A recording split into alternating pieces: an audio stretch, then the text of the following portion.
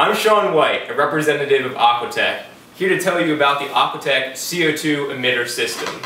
As any aquarium enthusiast or hydroponic enthusiast will tell you, CO2 is integral to growing green plants due to the photosynthesis reaction. That's why these individuals love our CO2 regulator system. When you order it, the following items will come in the box.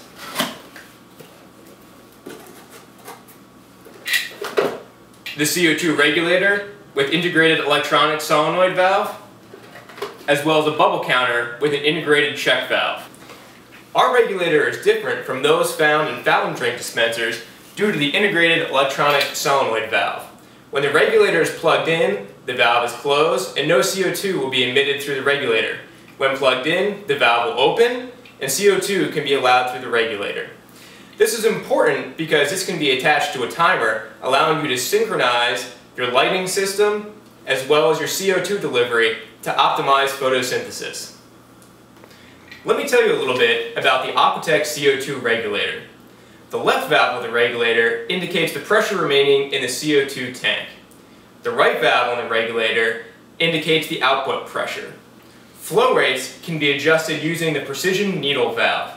The Aquatek CO2 regulator is pressurized, meaning that it offers unparalleled consistency in flow rates through time.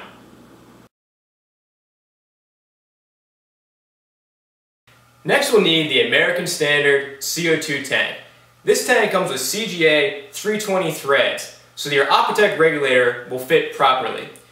You can get an American Standard CO2 tank from a beer or soda distributor or welding supply store.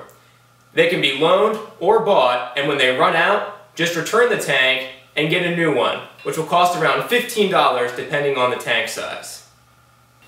Getting a CO2 tank with CGA 320 threads is important because an ill fit between your regulator and your tank can lead to leaks.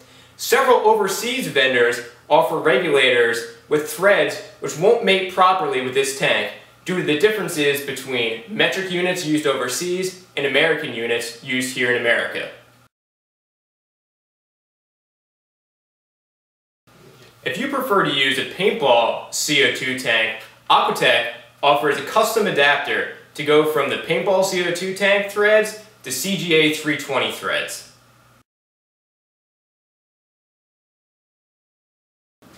Once you have your CO2 tank, you're ready to attach your Aquatek CO2 regulator.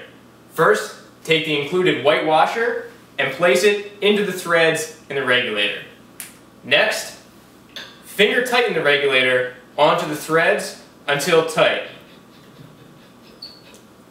Next, use a wrench to give it a few turns, and you're good to go.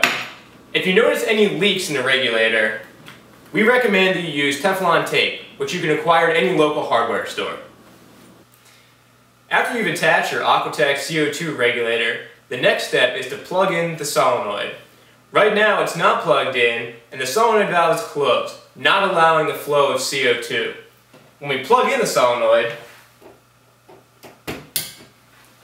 you should hear a click, meaning the valve is open and will allow the flow of CO2. Next, make sure that your tank is closed and the precision needle valve is also closed. Unthread the brass nut, thread it through your air hose, and attach the hose to the barbs. Then, finger tighten the brass nut. Next, slowly open your CO2 canister and adjust the flow of CO2 using the precision needle valve.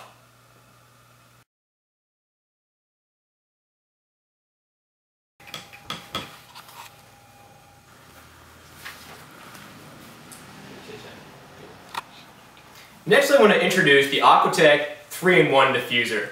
It's sold separately. Its compact, innovative design is perfect for planted aquariums. It includes a ceramic plate diffuser which creates exquisite microbubbles.